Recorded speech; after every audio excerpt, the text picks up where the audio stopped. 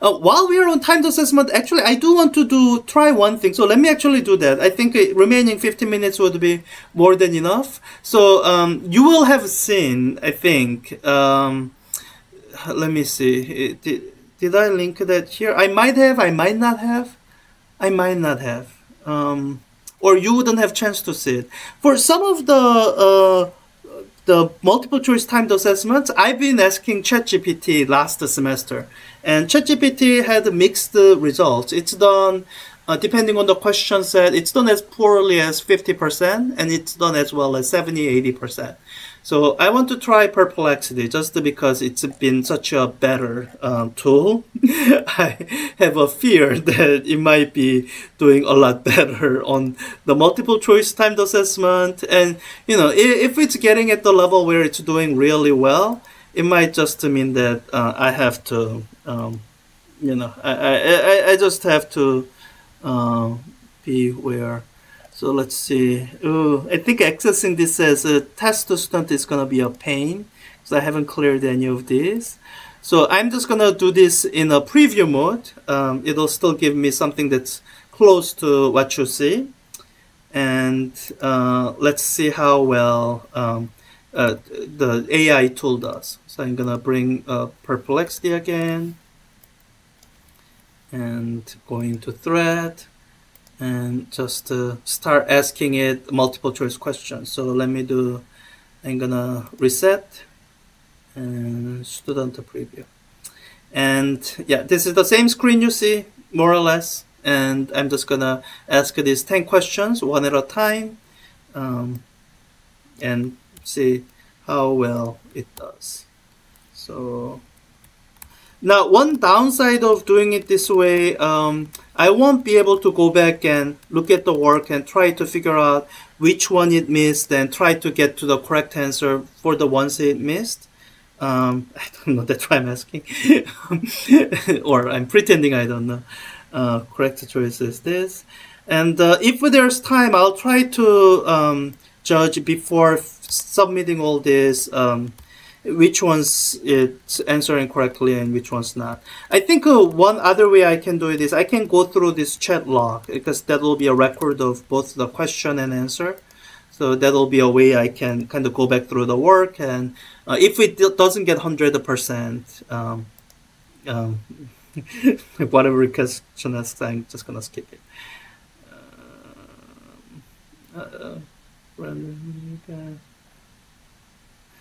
GPT is kind of bad with the math. We'll see. Right now, I'm really not thinking through these questions at all. I'm just focusing on asking it the questions than me thinking about the question. And last semester when I did this, 10 minutes was plenty of time to do this. So the only thing that might have kept someone from cheating that way was, it wasn't all that good.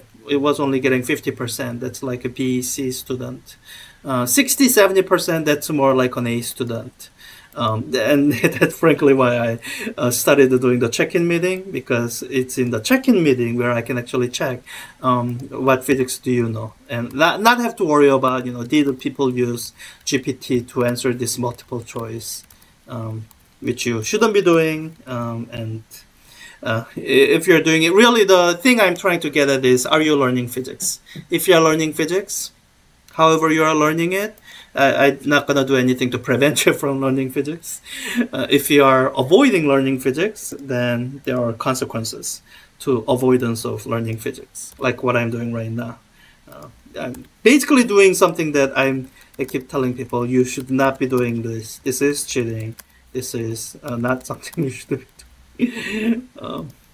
So again, I want to emphasize that this is not a demo of what you should be doing. It's a illustration of the AI capability, and just keeping myself informed that I am aware of what the state-of-the-art commercially available generative AI can do. Oh, that's slow. It should not be taking that long. There's a scaling argument you can use to answer more quickly than this. If I was actually thinking about this, I wasn't, so I don't want to do that. There is a figure description. Again, the accessibility feature. Yeah, so it's gonna just use that. Let's see. I don't know. Is it able to? It might not be able to answer it because I didn't. So it might be numbering statement 1, 2, 3, 4. The statement is D or positive. Okay. Oh wow! I don't even have to label the. Again, I don't know if the answer is right, but well, I don't have to label them A, B, C, D. I'll still keep labeling it just because it's something I've been doing. It might have just learned from my previous labeling that when there are those sentences, they are broken that way. Or, from billions of examples. It's, maybe not billions of examples. They do count to the number of tokens, which is even smaller than a word. And that's where they say like billions, trillions of tokens. I'm pretty sure in terms of textual examples, it's probably tens of thousands. Tens of thousands, maybe at most a million, I think. Big data, the data sets can be really big. How much time do I have? Okay, 5 minutes, yeah. I have plenty of time. Oh, your answer choice.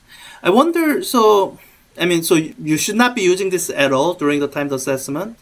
But I can imagine if after you've done it, if then you are using this tool to figure out, okay, what did I answer wrong? It might do where, oops, not this question. This question we should do aim, yeah.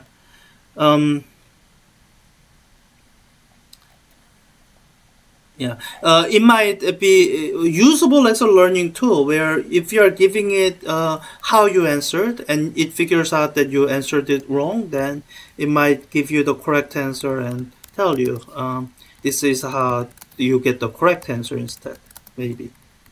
Yeah. That was definitely a possible proper use of this tool, where you are actually using it as a learning tool, not a cheating tool. If the boy gets okay.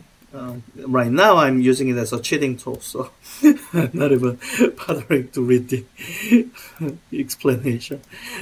It's not like I have to hurry for the time, but let me get this in, and in however much time I have remaining, I'll try to figure out which ones it answered correctly. Except for projectile motion, okay. Don't know. Or I'm not gonna answer any follow-up questions because answering those requires that I actually read and understood what it was asking. I see. Okay, so let me just save work so that I don't lose it. So I have about 3 minutes. I'm not gonna be able to go through all of it, but let me go through the ones you can. All physics as vectors and scalars, distance, temperature, energy are scalars. Yeah, that sounds correct. So the question was probably correct. This, I'm going to guess it's correct. It sounds about right. It'll take me too long to actually do the calculation. Moves to the left while speeding up, then both are negative. Yeah, good. Physical scenarios, velocity is 0, but acceleration is not 0. Run across the field. Here, velocity is not 0 at the top across the field. So the question 4 is going to be wrong. I'll go back and get the correct answer later. Consider ball thrown target to a bar, maximum height, ball back down. Maximum height is 4 times as much. Double the speed, yeah. Yeah, that's correct. This one, most correct statement. Positive net force actual points. That's incorrect. Here it's 0 acceleration, constant velocity, so I missed the 2 at least so far. Drop a hammer to yeah, feather is not in free fall because the air resistance is significant. Cannon is used in directly the monkey since we think, yeah, to hit it. best chance hitting the monkey. Yeah, good. Two boys hands. Let's go fire. Definitely get hit. Yeah, that's probably correct. Doing this super 45 degree. So different. Yeah. Smaller angle spends less time. Yeah, that is correct, I think. So yeah, I think it should have missed the two. Those two that I mentioned. So question 4. So the correct answer here is a car starting up from rest. From rest, the velocity is 0, but if it's starting up, the acceleration is not 0. So if I change that, then it will be 90%, I think. And here, the correct velocity is 0 at points 3 and 6. Yeah, that's correct. So if I change this, it'll be, again, 90%. So let me try changing this too and see if that'll make it get 100%. If it does, then everything else is correct. And those two, I think I changed it to correct answer. So let's see. Yeah. So prior to my correction, the generative AI was able to get 80%. That is better than what it was doing last semester. And if when you're doing this, if you're getting score of 80%, that's actually a pretty good score. That's what I expect from my A students. So I don't want you to feel discouraged when you don't get 100%. 80, 70%, that's what I think. Someone who's headed towards an A should be able to do when you are not using a cheating tool and you're just working through it honestly. And yeah, so yeah, I guess I can go through and see where it messed up with those two questions, but I don't feel like, well, I have 5 minutes, so let me do that, not end the session early. So the question, yeah, here it missed it. So the ball that is the top of so it has a momentarily 0 vertical velocity, and it should have realized that it's a horizontal velocity is not 0, so it's not at rest. Vertically it's at rest, but across the field it makes it so that it's not at rest. If it's directly thrown up, then it would have been right. You should have realized that B is correct. And the other one was the one with the description of the figure. Yeah. Based on the graph, yeah, this graph. So at 1 and 8, positive slope, moving in the positive direction, slope represents the velocity, positive velocity. This might be a common conceptual error that students makes, but because it's common doesn't make it correct. So we have some, I think when we do the dynamics lab, we will have more opportunity to confront these conceptual common misunderstanding that people have about motion, where people tend to associate direction of velocity with the direction of acceleration, and you shouldn't. You should decouple it. And I think that task is a little bit easier once we introduce force. So the dynamics lab, we are doing that lab in a couple weeks, not this week. I think it's either next week or the week after, and you will see the you'll have opportunity to kind of re-evaluate some of your intuitive feelings about relative directions of velocity and acceleration.